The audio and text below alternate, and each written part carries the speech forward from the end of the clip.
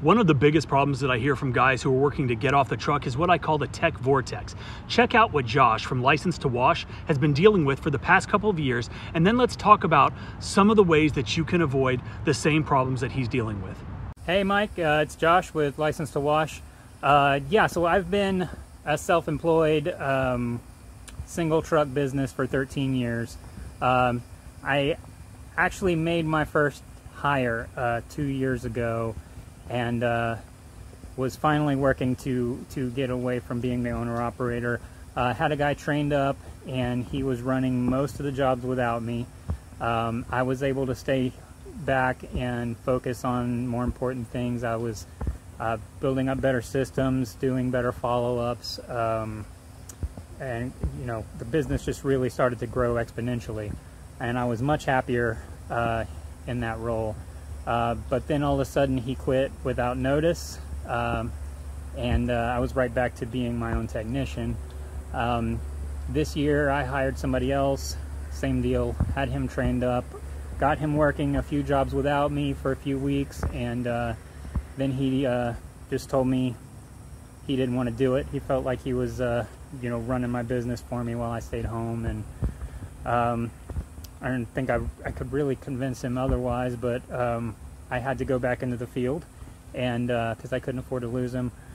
He actually just put in his 2 weeks, and now I'm looking for somebody else, but been burned out for quite a while now, and trying to figure out how I can stop being the house wash guy and get out of this cycle.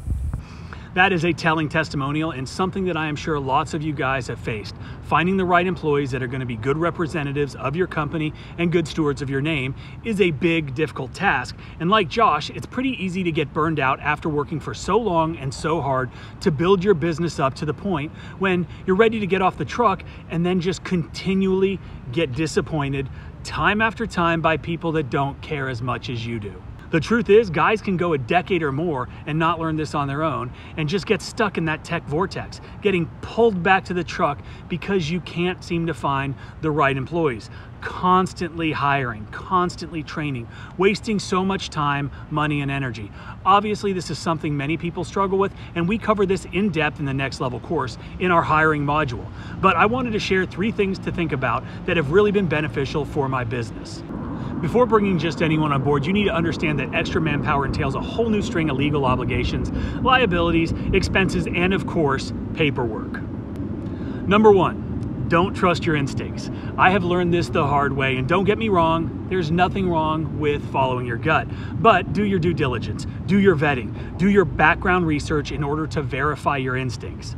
I've unfortunately made some very poor choices based on instinct and desperation. I've hired people without doing any background checks, any research, and I usually regret it.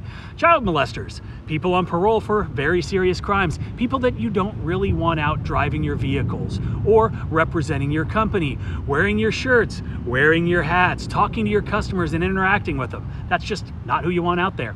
And these are things that can damage your business, but are also very easily avoidable with the proper research. Number 2, spend the money and drug test. Whatever the cost, it is worth it. Of course, this is done after your entire vetting process, which really should weed out any bad apples. The process that we use is pretty intensive, requires the potential employees to jump through multiple hoops just to be able to sit down and have a face-to-face interview. I've been doing this a long time, and when you're dealing with folks that have drug issues, you're dealing with folks that potentially can damage your reputation, create both legal and safety liabilities, and don't forget about theft. I've easily lost over $15,000 in equipment loss and time theft. I don't even want to talk about the countless thousands of dollars worth of damage caused by employees that probably weren't in the right state of mind to be operating my equipment or my vehicles. There are some legal parameters that you also need to know when dealing with the interview process, like asking about age or prescription medications, but all of this is covered in the Next Level course. The last thing we're going to talk about is checking references. Always ask for 2 professional and 1 personal reference. I require them to tell me about their previous job history as well. References and job history can really tell you a lot about a person and their work history. I can say this because I've done it: don't get lazy. You've got the references, pick up the phone and call them. This is absolutely essential. And don't just call the professional references and the personal references. You've got their job history. Call those businesses and ask about that employee. You'd be surprised what people are willing to tell you about an applicant if you'd only ask. Again, I would play on their human nature and their people's willingness to help and tell them that you're trying to hire your first employee and you're trying to make the best decision possible for your business and for your family. Even the best reference for that individual might be willing to shed some light on things that will help you make your decision. Josh did talk about one of his employees that didn't work out, feeling that they were running the business because they were out there doing the work. Now, that is something that I have run into on occasion as well, and I think that establishing the job criteria from day one, from the job description and how you write it, laying out the foundation so there's no question as to their role. People need to understand that just because you're not out there doing the work doesn't mean that they are running a business. Employees are the backbone of our businesses. They are the boots on the ground that are getting the work done, and don't get me wrong, you don't have to justify anything to them. The bottom line, you're the business owner, you're the boss, you make the decisions, and that is why the vetting process and finding people that fit into the position and your company is so essential.